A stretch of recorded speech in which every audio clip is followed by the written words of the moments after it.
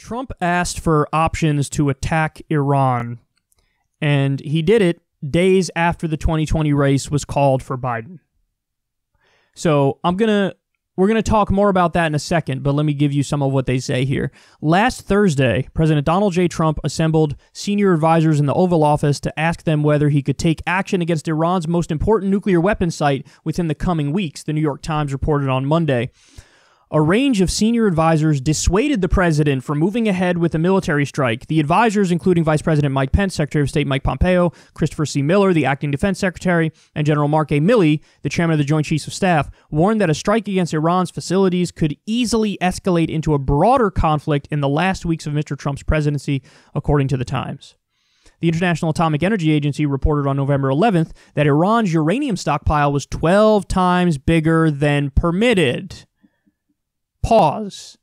The word permitted there is questionable because we pulled out of the Iran deal. We ripped up the Iran deal. So they don't have to listen to the terms anymore because we ripped up the deal. So of course they're going to do that. Of course they're going to have more uranium than they would have if they were still in the deal. If we didn't rip it up, they wouldn't have done that. And if you say, Kyle, that's speculation, it's really not. Every single time the IAEA checked to see if they were abiding by the terms of the deal, they were abiding by it 100%. So that's our fault that they did this. That's the truth. They might not like it, but that's the truth. Now, why did he do this? What happened? I thought Donald Trump was, Mr. I'm going to pretend to be anti-war. What happened was, when it was clear that Biden won the race, now Trump's of course still denying it on Twitter and, acting like that's not true. Of course it is true. Biden won the race. His thought process was, how do I leave a mess for Biden and make it so that he doesn't get back into the 2015 Iranian nuclear deal? That was his thought process. His thought process was, I need to leave a mess for Joe Biden. I need to make it impossible for him to get back in that Iranian nuclear agreement. What's one way to do that? Let's launch an attack. So, and I've said this to you a million times, he has no core. He has no real beliefs. He has no ideology. He has no philosophy.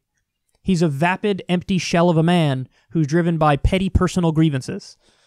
Okay? And here you have an example where, because of a personal grievance, I lost to this guy. Let me try to get back at him in any way I can. What if I attack a sovereign country? What if I start a war? Just so that when Biden comes in, he's like, oh my God, now I got to deal with a crisis. I got to deal with a war with Iran. That's the kind of man Donald Trump is. I know you know that. A lot of people don't know that. When he pretends to go around talking like he's anti-war. By the way, same time this story comes out, he's doing fake anti-war stuff in Iraq and Afghanistan. He's acting like we're withdrawing. We're not. We're keeping 2,500 troops in Iraq, 2,500 troops in Afghanistan, and we're shuffling thousands of others to other places around the Middle East. It's a farce. He's not actually withdrawing, and he's pretending like he's withdrawing. So he's doing the fake anti-war stuff there, and he's doing the pro-war stuff here. Because there is no underlying philosophy. There's no underlying philosophy. Pro-war here, fake anti-war here. I don't know. A lot of what, motivates Trump is just a reactionary impulse to do the opposite of whatever Obama did. And that's why, by the way, with North Korea, you've seen him try to get peace because Obama wasn't able to. And so he was like, well, if I get that, then I could say I did it and Obama didn't. But the same approach with North Korea that Trump has is the same approach that Biden and Obama had with Iran. So why would you not try to make peace with them? Why would you not stay in that Iranian nuclear agreement? You want an Iran-style nuclear agreement with North Korea, but you don't like the Iran-style nuclear agreement with Iran because you're a hack and you're an idiot and you haven't thought through these things and you don't understand the consequences of your actions because you're a narcissist and you coasted to the White House on that alone. And here we are. By the way, how lucky are we?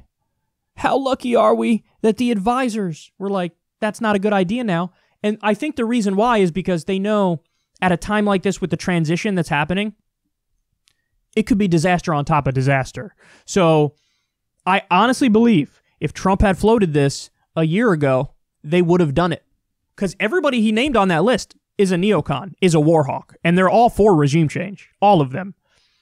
So the fact that they were like, no, we can't do this, what that tells me is they realize that there's absolutely 0% chance this works out in a way where they get the desired result of regime change in Iran and they don't cause another absolute disaster and catastrophe in the Middle East that's beyond comprehension and recognition. And also, they're probably afraid of some sort of attack in response from Iran, not against America, but against Israel, because that would be their neighbor, and they would view Israel probably as part of whatever's happening against them. So I think that the fact that we had to rely on neocon warhawk war criminals to be like, whoa, whoa, whoa, this is a little too far even for us. We live in an absolute nightmare, ladies and gentlemen. I cannot tell you how big of a story this is. I cannot tell you how big of a story this is. We had to rely on the intelligence of people like Mike Pence and Mike Pompeo?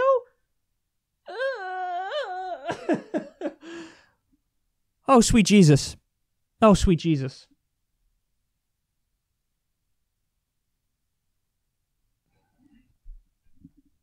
I mean, we're holding this thing together with duct tape and bubblegum until Biden gets in there, dog. This guy is as volatile as humanly possible. He's insane, but I was going to say he's barely hanging on to his last little bit of sanity, but it's gone. It's gone. If you look at his Twitter feed now, every single tweet is like, fake news, I won the election, actually. That's what I think. I think I actually won the election.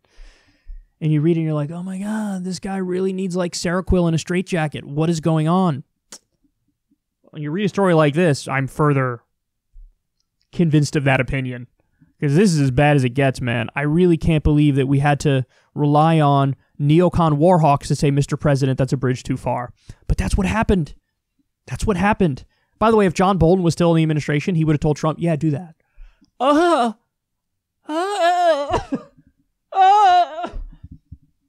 Just to leave Biden a mess.